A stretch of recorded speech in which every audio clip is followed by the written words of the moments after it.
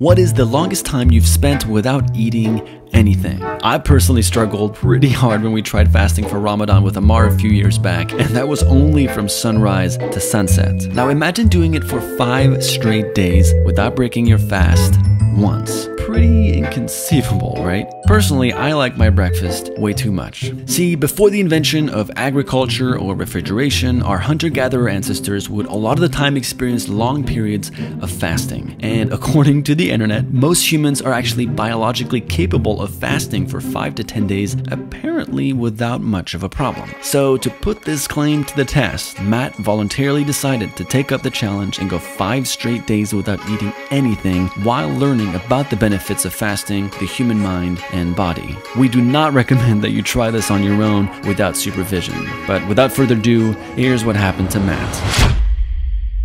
Apparently it's going to be really challenging, and you have to be super conscious about the water you're drinking, your meditation routine. Apparently you're gonna trip towards the end. It's an insane mental journey. It's not just like, oh, I'm gonna power through not being hungry. Oh, this will be a quick fun episode. Who is this guy?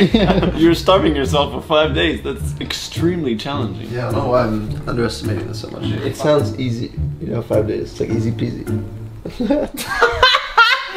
Oh my god, that's the funniest shit I've ever heard. I have never not eaten during 24 hours. Isn't that crazy? Times that 5, it's like I'm just jumping in. It's like me telling you guys I'm gonna run the marathon. It's pretty much the same thing. But I think what you're doing is way harder Than running a marathon? Yeah. I think so too. Yeah. Guys, you're all scaring the shit out of me right now. Like 5 days is a long time, like health-wise. That's why we're gonna medically monitor him and see how far he can get. What does that even mean? Just gonna monitor his heartbeat to make sure it's not at 0? This is my last fight until Friday, 5 days from now. We're gonna see Matt like we've never seen him before. Alright, it is noon on Sunday. Matt's challenge has officially begun. I feel like I'm instantly in survival mode right now. It is currently 9:50 p.m. It's been almost 10 hours since I haven't had food, and to be honest, I still feel kind of full from that meal, so I feel good. Tomorrow, I'm expecting to be in more and more serious pain, but otherwise, I feel good. Easy peasy, baby. You alright, buddy? No, I'm not doing great, man. I'm so goddamn hungry. This is 1 out of 5 days, and I'm already questioning how in the I'm gonna do 4 more fucking days already. It's interesting, even just driving around right now, I'm noticing the smell of food times 10. My survival mechanisms are telling me food is nearby, and then my mind is like, nope, just gotta resist. Good to see you. Hello, I'm Sky, and I make videos about health and wellness topics. And usually the first few days are pretty difficult, so I'm sure you're feeling really hungry at the moment.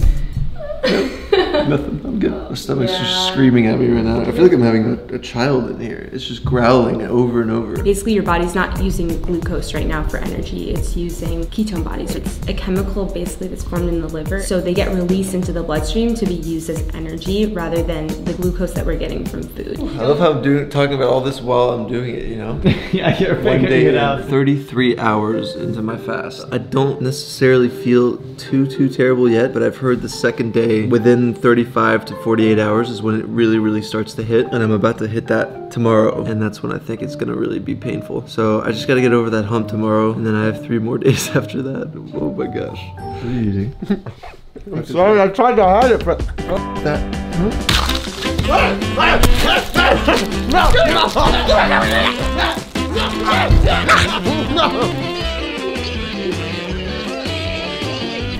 Just give me it. I want it. The sweet taste of dates and peanut butter chocolate. Have you been chewing on the mic?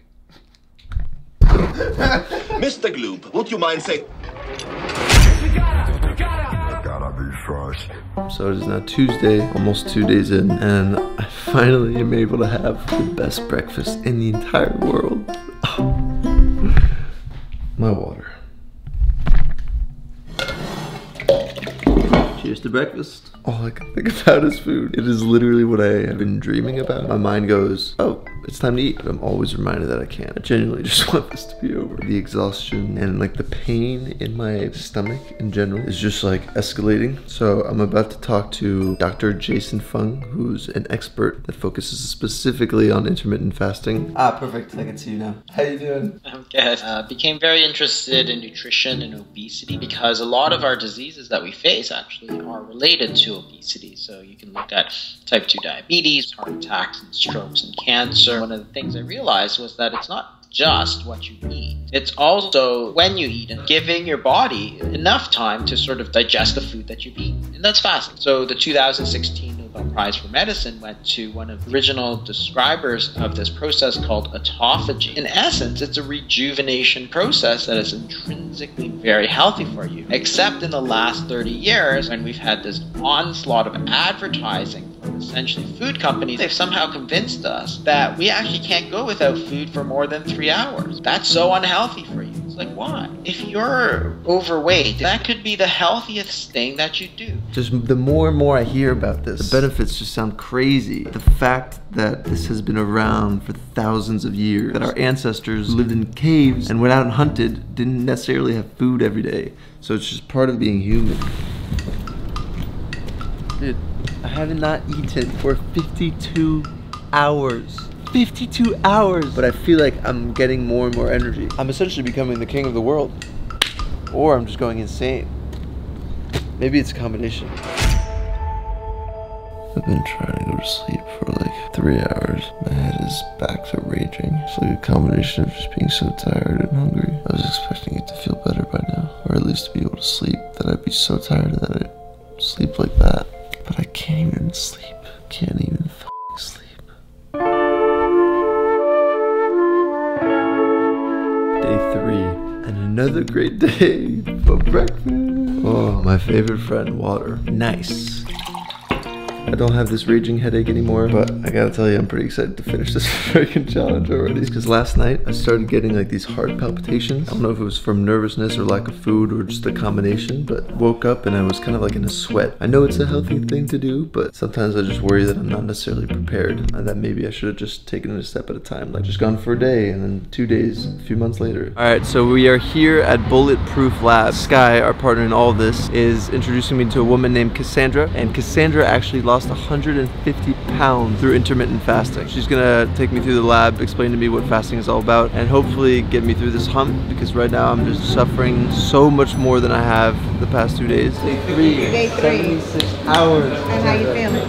Terrible. This is when it feels the worst. Yeah. It gets better right tomorrow. Really? Yeah, 3rd day. Your body is going through self-death. Self-death. Yeah, literally. And that's actually a good thing. It's because we're using those bad cells for energy. We're literally eating our own body. And then you basically can renew all your cells by building new muscle when you do refeed. 1, 2, 3 little pricks, and then that's it. 0.2 is a normal. Oh, 2.3. Very good. You're in full-fledged nutritional ketosis. You're awesome. Good to know. It makes me feel so much better. I was in so much pain earlier. Good things are happening. Imagine you're resetting your body, you're resetting your blood sugar, you're resetting the ability for your body to tap into your fat stores, and you're decreasing your toxic load, all in 5 days. I am the king. I am the king. So we just got out of Bulletproof Lab, and now I think there's only one thing to do, and that's just chug as much water as possible, and hopefully wake up with just way more energy. Day 4 has come, and I think it has worked. I'm not even thinking about food right now. And maybe it's like placebo, but I definitely feel like way more zen. It's nice. It's way better than day 3. Yeah, you don't look like a corpse today. That's a plus.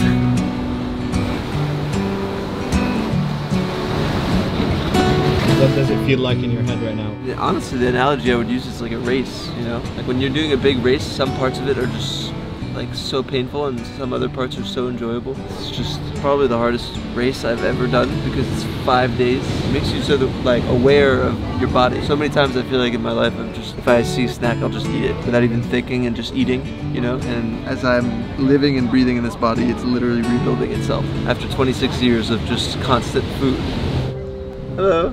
like you are most primal. Well, we just met these very kind strangers who like to seek discomfort. I swear, this is not even an ad Dude, for seek discomfort, but every day, it's like 4 or 5 times a day, people that don't even know Yes Theory walk up to me because of the shirt and be like, I love that. Back to the reflection. Like, you have to force yourself to lack things. Otherwise, you're just gonna think everything's just kind of normal. Available. And you're not gonna appreciate shit. The day is here. Hallelujah. Ammar and Gracie went out shopping for me. Last night I couldn't sleep because I was so excited to eat. If this has taught me anything, it's that eating is just awesome. You really gotta appreciate it because the fact that we have it around everywhere is just, it's a miracle, really. Guys, I gotta tell you, this has been the most unenjoyable thing I've done since we started Yes Theory. Can't relate. Last night, had these wonderful French fries, big milkshake. Yeah, you wanna die? Alright, it has been 5 full days since Matt started fasting. It's finally the time he breaks the fast, and apparently he's supposed to break it having something very light. Thomas didn't necessarily get the memo, so he made him pancakes. I just put it here. Oh my god. You should not start with this. Apparently, the experience you get from tasting things for the first time after 5 days of not eating anything, you taste food like you're a baby trying for the first time. So. Oh my god, dude. It's been so hard, but now it's time to get back. Is that watermelon? Yeah. Is that watermelon? You forgot what it looks like? You forgot fruit. Oh my god. Bite! Bite! Oh my god. He wants to crack. Can I have another one?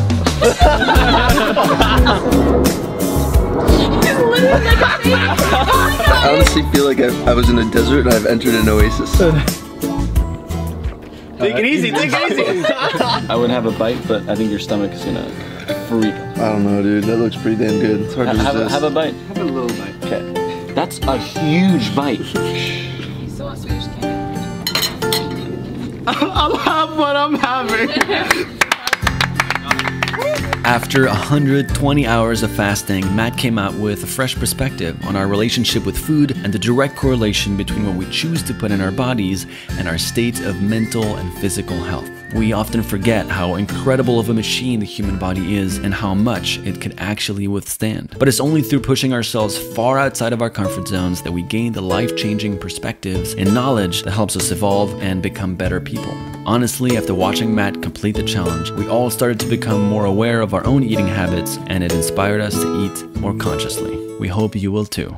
Thank you so much for watching. We just want to take some time to thank our sponsor for this video, Skillshare. Skillshare is a service where you can learn new skills online, such as entrepreneurship, photography, writing, or even technology such as coding. There's over 24,000 classes by experts from around the world in almost every area of expertise. So if you want to improve or expand your skill set from the comfort of your home, Skillshare is the place to do it. Plus, if you're interested in getting the first 2 months for free, you can click the link in the description below, and the first 500 people that sign up are going to get this free 2-month promotion. Signing up is 100% risk-free for the entire trial period. You'll get 2 months to try it out, and if you're not happy with it, it's easy to cancel without getting charged. So if you want to learn a new skill and be a part of the first 500 people that get the first 2 months for free, make sure you click the link in the description below, and we'll see you next week.